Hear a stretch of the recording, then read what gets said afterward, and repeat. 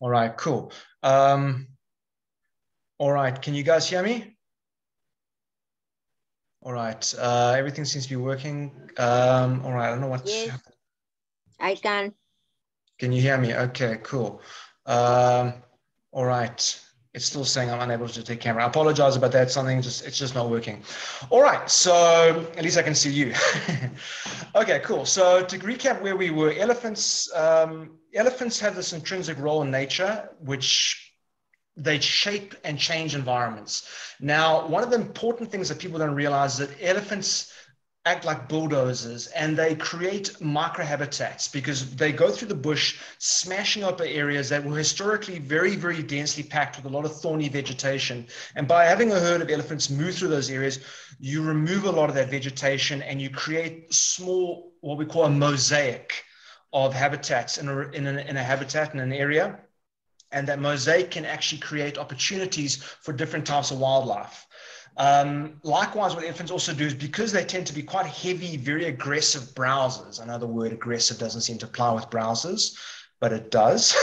They're very aggressive browsers and they break down trees into a much smaller size. They keep them more bushy, and that allows feeding for smaller animals like kudus, inyala, bushbuck, that sort of thing. Whereas if you tend to have fewer elephants in areas, you get this wonderful tree canopy forming, which is great for birds, great for monkeys, great for green mambas, but not very good for a lot of other browsers and grazers. So if you're looking for a more woodland habitat, you would want to have fewer elephants. If you're looking for a more bushveld, bushy, scrubby habitat, which actually supports a hell of a lot of browsers and grazers, that's where elephants come into the equation. And I've worked on many reserves where you can see where elephants are going and where elephants aren't going. And the areas that they are going tend to look like they've been hit by a nuclear bomb. So they tend to be very, very, very damaged. For those of you that are just joining, I apologize, guys. My camera is not working. It was working earlier. It's just refusing to cooperate now. So to give you a recap, I don't know what the story is, but hopefully it will upload the camera when I upload the video. Otherwise, we'll just have an audio conversation. Now, there was an interesting study done in Tsavo Nature Reserve in the 1970s on elephant population growth. And elephant population growth in Tsavo was unchecked, it was uncontrolled. And now this is not me condoning culling before we go into this.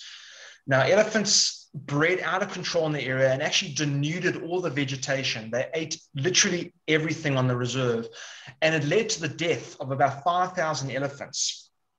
So, because they starved to death, never mind everything else that starved to death in that reserve as well. And that was in Tsavo in the 1970s.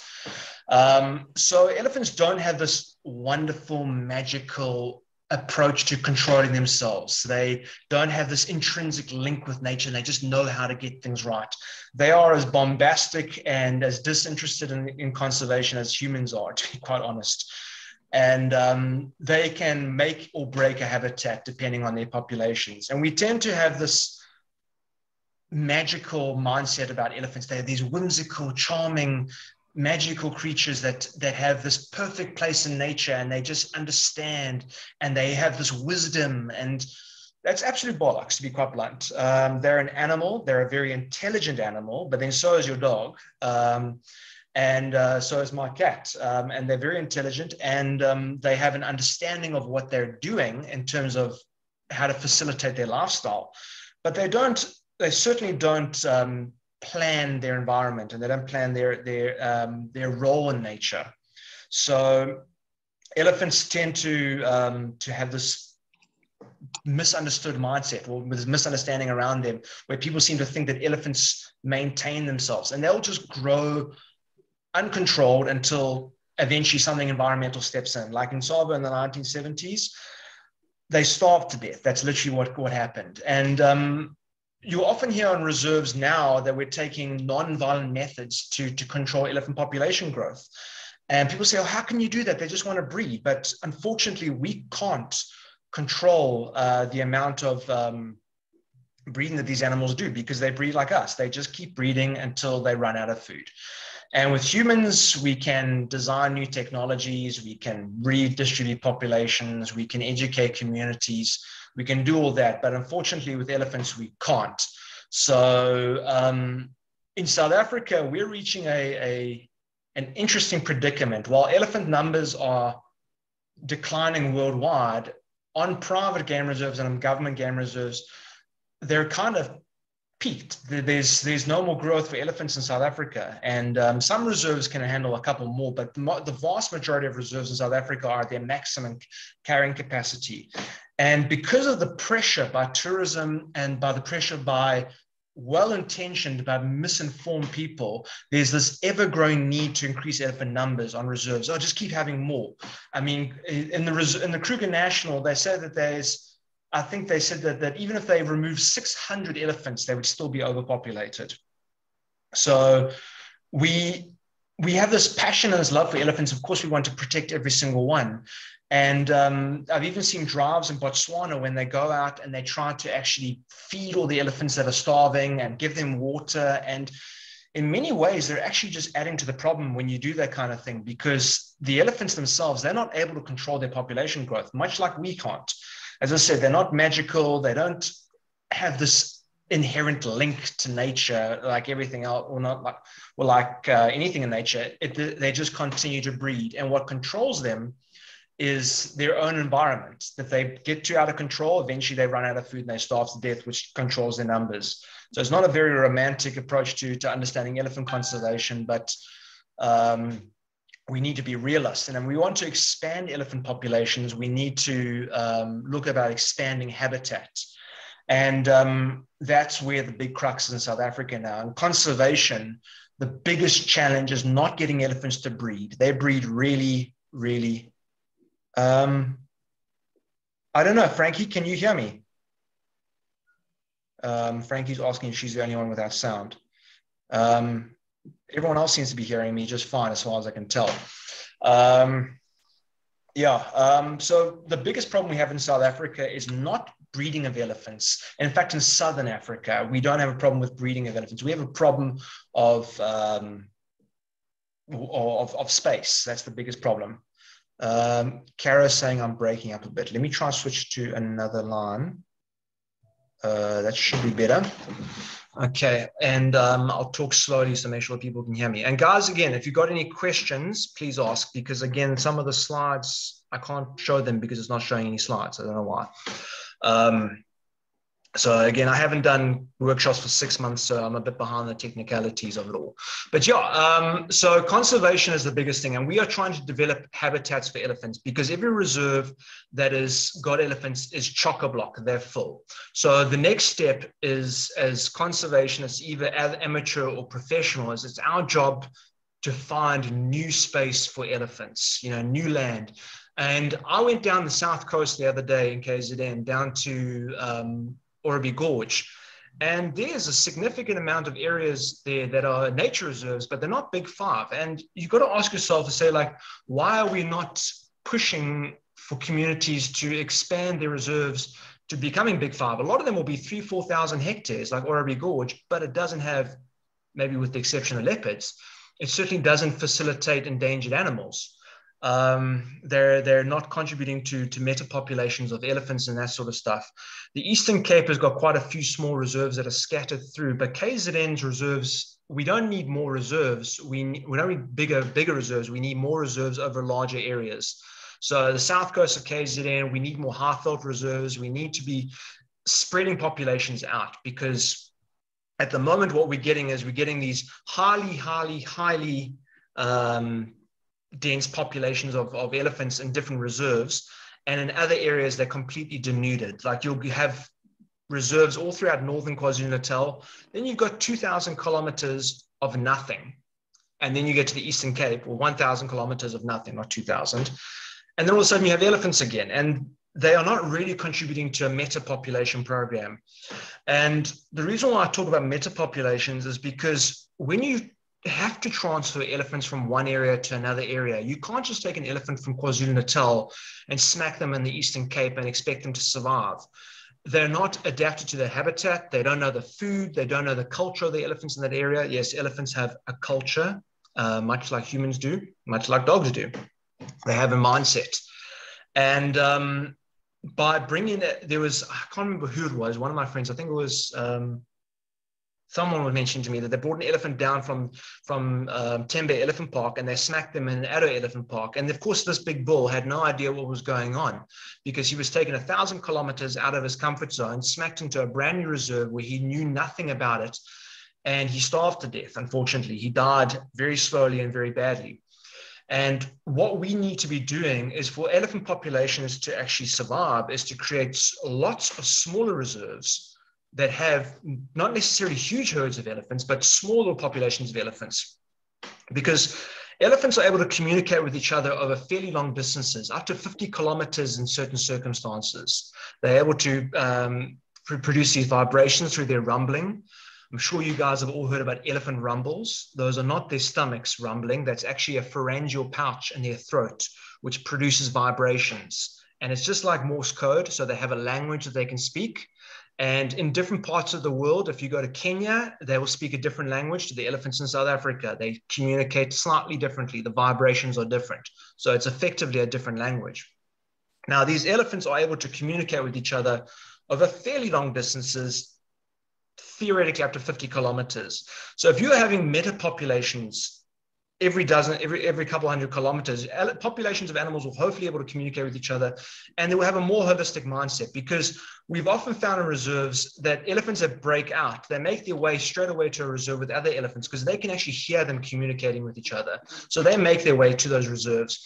And having big, gigantic gaps between populations of elephants creates tensions that we actually aren't even aware about, because this elephant might be put in a brand new reserve, but historically elephants are used to hearing elephants all around them. They'll hear them over the hill, they'll hear them across the lake, and they'll be able to communicate with each other, even passively. And all of a sudden you create a new reserve in the middle of nowhere, 20,000 hectares. The nearest elephant population is 300 kilometers away, but all of a sudden we're expecting this newly introduced herd of elephants to just acclimatize and settle down and be okay, because they won't be able to smell any other elephants in the area. They won't be able to hear any other elephants in the area.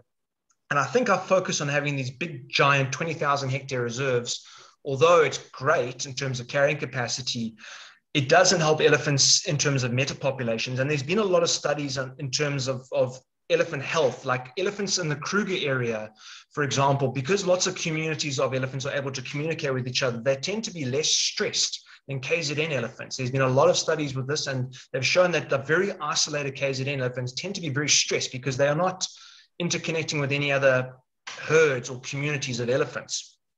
And we obviously, as laymen, as average Joes who don't really have a say in government, we don't really have much power in terms of that.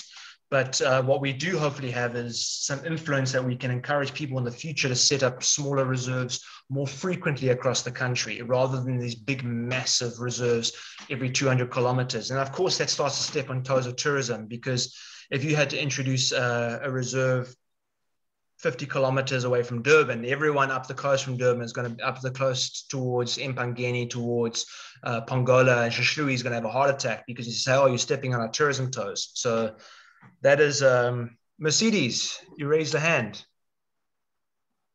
Sorry, you asking a question? No, sorry, it just, yeah, no, I'm having a very bad reception. I don't know why it comes and it goes. I don't know if everybody got the same problem. Okay, let me try this.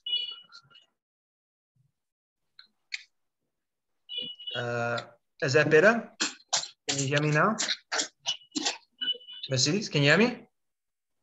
Yes, I can hear you now. Is that better? Okay, I just switched signals again. So I don't know. I think we because of the rain and the signal's a bit bad. I think so, yeah. Yeah, sorry about that. Guys, if you can't hear me, no, it's okay. I'll upload the video again. Does anyone have any questions before I go forward? No questions. Okay. All right. So, but going back to where I was with conservation, is that we need to start looking at creating smaller habitats, smaller reserves. And I think that communities of farm owners and whoever they can actually step up and say, we're going to start introducing smaller reserves across the country would be a far bigger benefit to elephant conservation than these big 20,000 hectare reserves with 100 elephants on it. That's not actually helping. Also, what happens is that with elephant reserves is that these areas with really big populations start to denude the populations of plants. And they're not necessarily starving the elephants out, but actually affecting plant diversity in the reserves. A lot of the reserves that I've worked at with both Asian and African elephants. Kara's asking, why would smaller reserves be more beneficial? Kara, because it allows for genetic diversity, and it also allows for metapopulation. So when you are transferring elephants from one reserve to another reserve, it's healthier for that elephant to take an elephant from a reserve 50 to 100 kilometers away than to take an elephant from 1,000 kilometers away. As I was saying earlier, they took an elephant from Tembe Elephant Park in northern KwaZulu-Natal, transferred him down to Addo Elephant Park in the Eastern Cape. He stopped eating, he didn't communicate with the other elephants, and he starved to death. Because he was completely out of his comfort zone and he didn't understand anything, and he was completely alienated from elephants that he understood and a language that he was able to communicate in, and he was not there. He was basically robbed of all of his identity. So having small reserves frequently dotting the country will create a metapopulation of elephants, 20 here, 5 there, 20 here, and it's far more effective for them genetically to be transferred and also for themselves to communicate with each other. Elephants from Ndumo and Tembe Elephant Park, they communicate with each other all the time, even though they're not able to reach with each other. They've shown that they communicate backwards and forwards. Elephants from private game reserves are communicating with elephants in Shishui Game Reserve. So these big giant gaps between big giant reserves isn't healthy. We should rather be focusing on having smaller reserves. And even if it does step in some tourism toes, we need to figure a way around that. Maybe having private concessions and that sort of thing.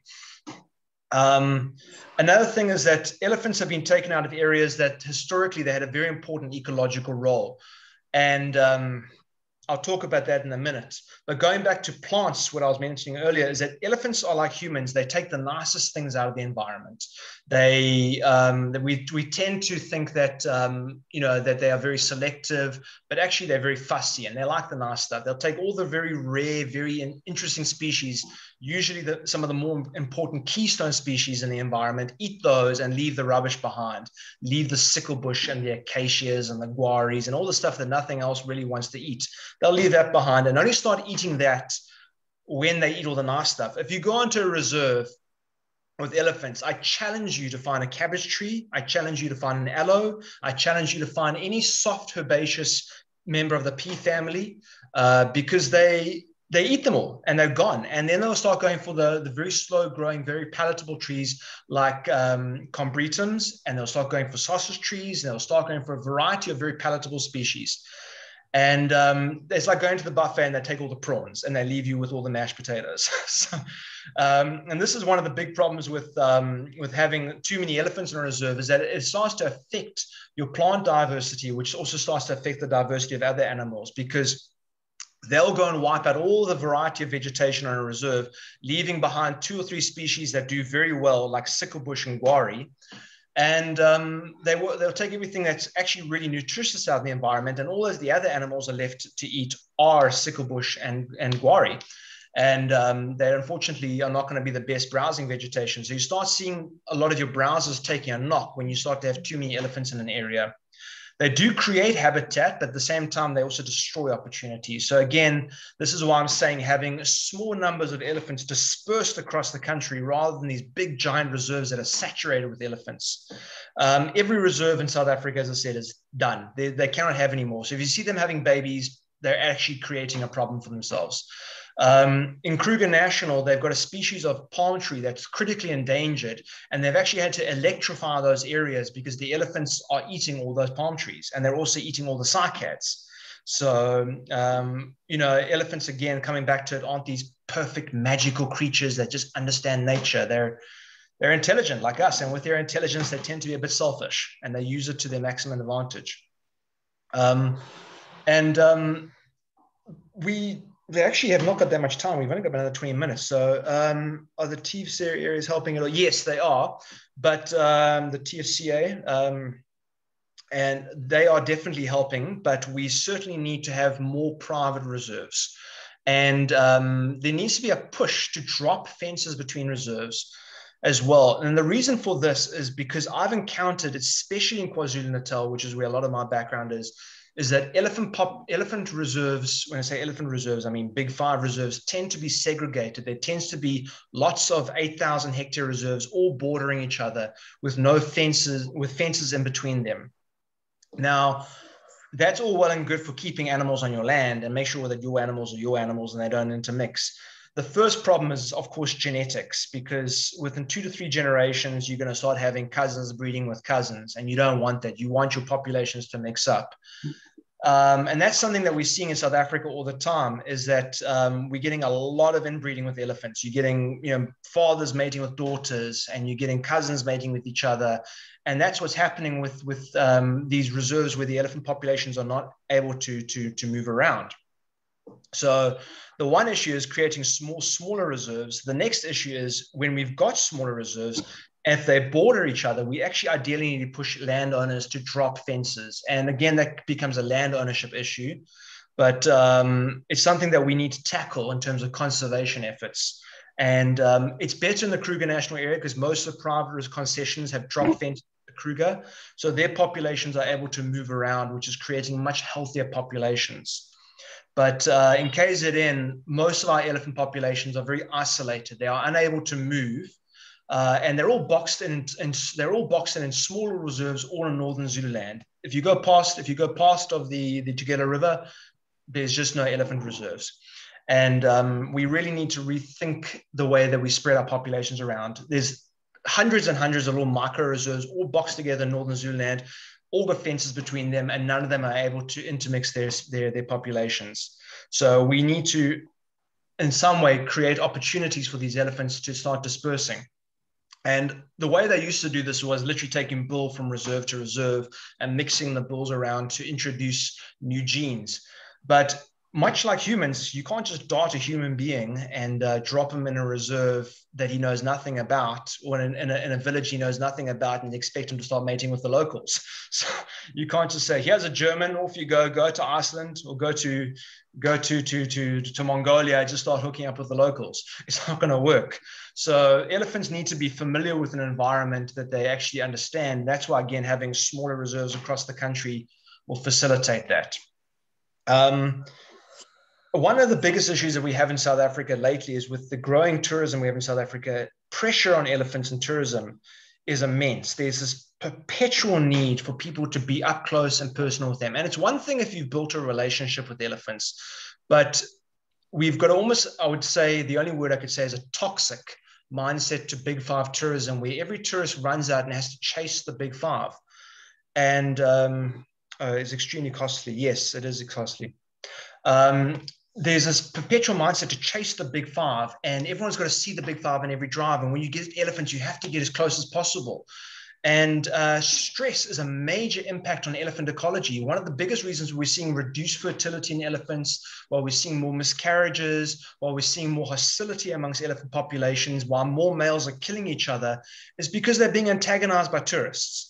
And us as conservationists, as guides, be it nature guides or cultural guides, we need to understand that impact, and we need to change the way that we chase elephants. If you've got a good relationship with a certain population of elephants and they approach you and they come up to you, that's one thing. But, there's this mindset with elephants that they've learned, don't mess with humans because humans will shoot you if you give them crap.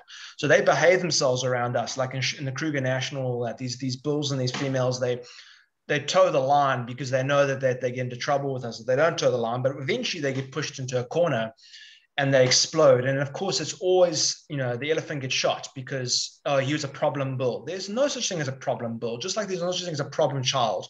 It's just a child that has issues, and there's usually a reason for those issues, be it abuse, be it harassment, be these sorts of things. And you often find that elephants that have been perpetually harassed by tourists have the strongest levels of aggression, and the highest levels of stress.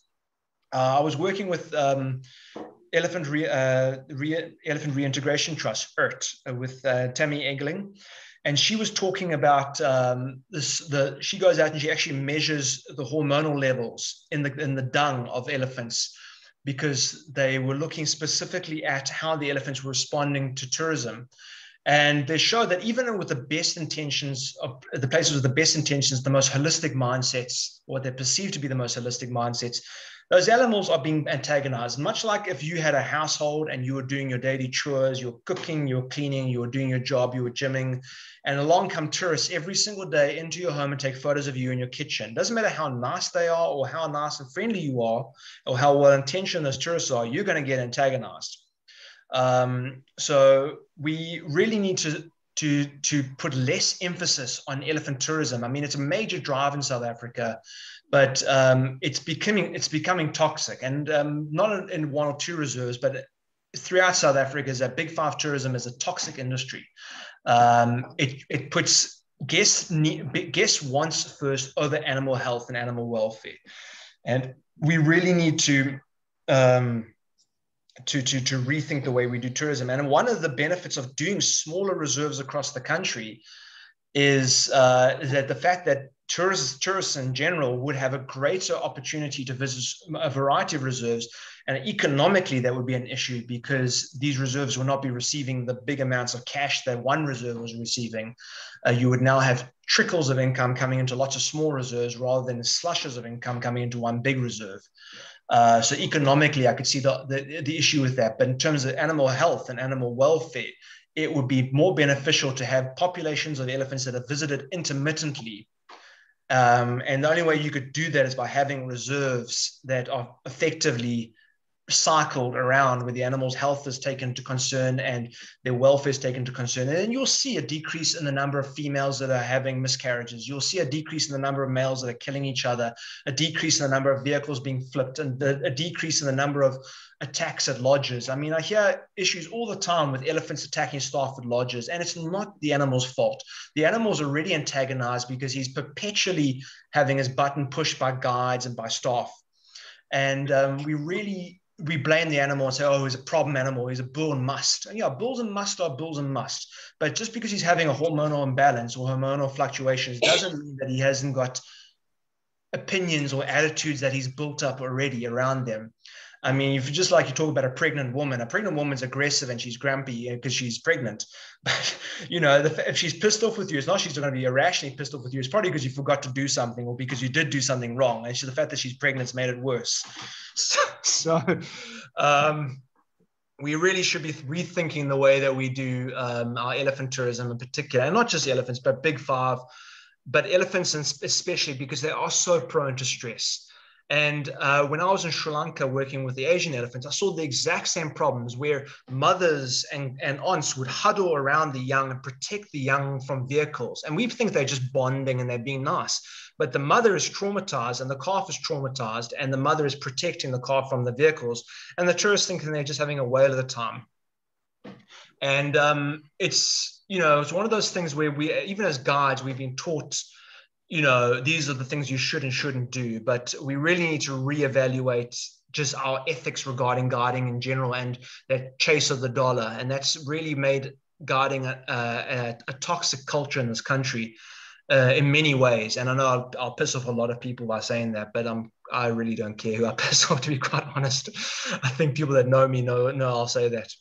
But yeah, guys, we've got like 10 minutes left. So if you guys want to throw questions in there, please do. You can type them or you can take your microphone off mute and we can chat. Any questions? Anything? Nothing. Otherwise, I'm just going to keep talking. All right. There's no questions. That's fine. I'm just going to keep talking. I like the sound of my own voice. So what we're looking to do, I'm planning to do another elephant workshop in future with a bit more detail now when my graphics are actually working. And we'll get into some more technicalities about the actual, their must cycles. Does anyone here not know what must is? I'm going to type it in, M-U-S-T-H. If you don't, just please send a message. Hold on. Everyone in the meeting must. Does everyone know what that is? If you don't, please speak now or forever hold your peace. So must cycles are, if you don't know, I'll explain that. They are a hormonal cycle in elephant bulls that change with the seasons, typically around the rainy season. And it's when their testosterone levels increase up to 8 times its normal level. They become hypersexualized and hyper-aggressive. And the older the bull gets, the longer their must cycle gets. So bulls that are in their 30s and 40s tend to have must cycles up to 3, maybe even 6 months, whereas bulls that are only in their teens and 20s might have must cycles of only a few weeks. Now, what's interesting is the must cycle has nothing to do with the estrus cycle of the females. The females go into estrus about every 3 months, regardless of whether the male's in must or not. And he won't mate with her whether she's in must and whether she's in estrus, whether she's ovulating. So that's irrelevant. He goes into must usually in the rainy season. It's when there's a peak of food and an abundance of food, and he'll just eat as much as he can, and he's got all this muscle and energy, and there's tons of opportunity to mate. There's all these young girls running around, and he just goes crazy, and he runs amok, and he mates with the females. And he's very dangerous at this time because he's got high levels of testosterone. But that doesn't mean that he's inherently a dangerous animal. He's potentially dangerous. You must have, just much like a guy who's just gone out of a boxing match or a guy that's just played a rugby game, he's going to have high levels of aggression because that's just what he's been doing. It doesn't mean that he's going to come after you and attack you. It just means that you need to be aware that that bull is a must. And you need to keep your distance. And I was in the Kruger National February last year, and there was a bull and must in our vehicle, not in our vehicle, about 20 meters away from my vehicle. And now all these guides, who I'm assuming are FOGASA qualified, are qualified nature guides, were all stopping up to take photos of this bull. And my vehicle was unfortunately the first vehicle in the queue. And now I'm trying to reverse with a bull that's approaching me. He's in must. He's leaking down the sides of his face, which you can see he's got that temperin, which is exuding, and he's very aggressive, and he's approaching my vehicle. And if I could just pull out of the situation, he'd probably leave me alone. But I've got 20 tour guides behind me in their cruisers, also all wanting to pull up close and take pictures. And of course, the guests want to take pictures of this wonderful big bull that's on the road.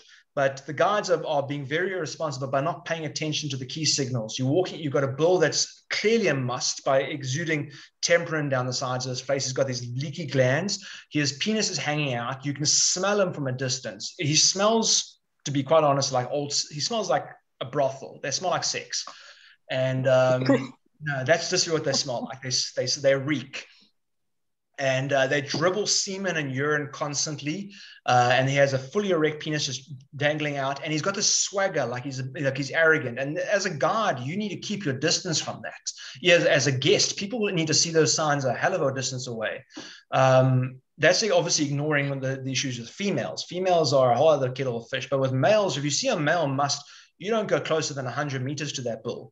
And we had this bull when I was in Kruger last year walk out onto the road. I didn't know that he was in there because I didn't have any notification. He just happened to wander onto the road. I was about 50 meters away, and I tried to reverse back, but lo and behold, as I said, there were 20, 30 odd vehicles behind me blocking me in, and they wouldn't reverse. So I had to do a U-turn quickly and get out of there in a different direction because these idiot guides, and these are supposed to be professional guides, that will endanger the elephant's well-being because they're chasing tips and chasing the dollar. And if the elephant charges a vehicle and flips a vehicle, that elephant will be shot. The guests might be injured, but that elephant will be shot, and it will be the guy's responsibility. Or if you are a tourist and you go in your own vehicle and your vehicle gets rolled, that will be the tourist's responsibility, but the elephant will still be shot. So, it's up to us to really recognize our behavior on elephants. The same likewise, if you're with an elephant herd, you never, ever, ever cut a herd in half with females, whether she's got a young next to you or whether she doesn't have a young next to her. You never, ever cut a herd in half. If there's a herd passing through, you wait for that herd to clear completely. You don't drive into the middle of them unless they walk around you. If they walk around you, like they deliberately make a circle around you, it happens. Then they've made a choice to allow you to block them. But you always stop about 50 to 100 meters back from elephants crossing the road, allow them the opportunity, never push an encounter, never feel that they're there to entertain you. As I said, we have this very toxic mindset and we chase sightings, and it's not fair on the animal, much like it's not fair on any celebrity or sports person to get in their face and take 100 photos. They get antagonized. Are there any questions, guys? Nothing. Yeah. But yeah, going back into, so that's a little bit of guiding. We're going to cover some more going forward about the other big five as well.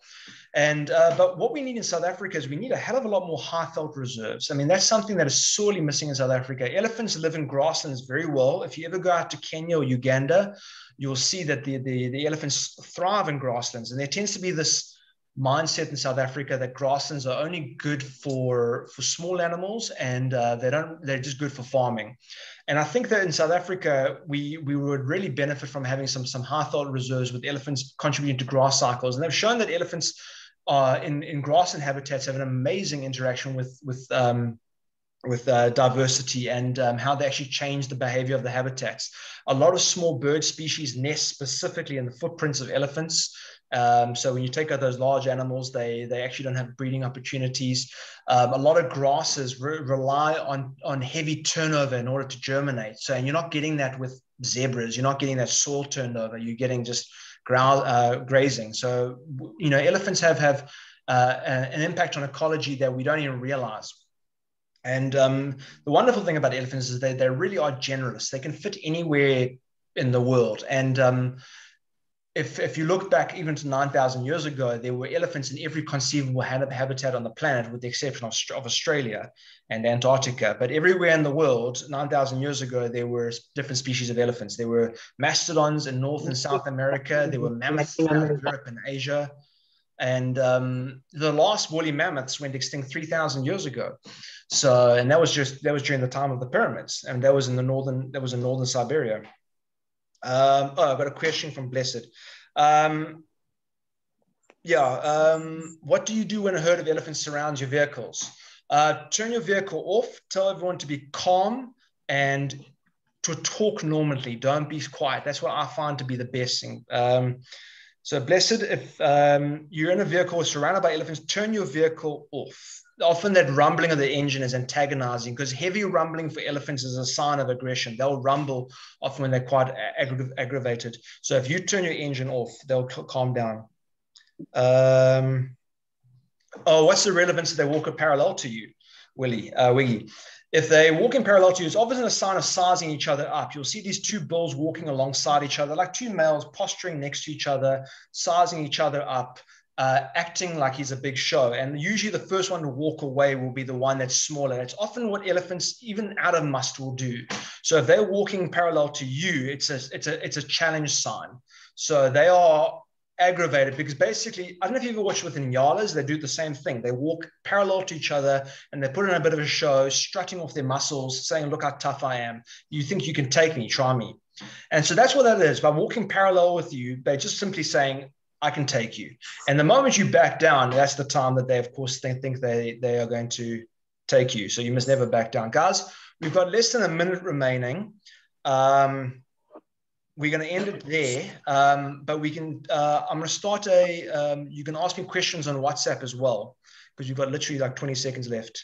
So, and then next week Wednesday, we can continue with elephants if people want, with more technical information. Else we can move across to some of the big five, the other big five members. It was short and sweet tonight, only 40 minutes, but hopefully you learned something. All right. Yeah, and again, you can WhatsApp me for more direct questions. Okay, we've got questions for more elephants. So maybe I'll continue with elephants next week with some more pictures. All right, guys. Enjoy your evening. Auf Wiedersehen. Adios. Thank you. No worries. Thank you very much. Absolute pleasure. Huh?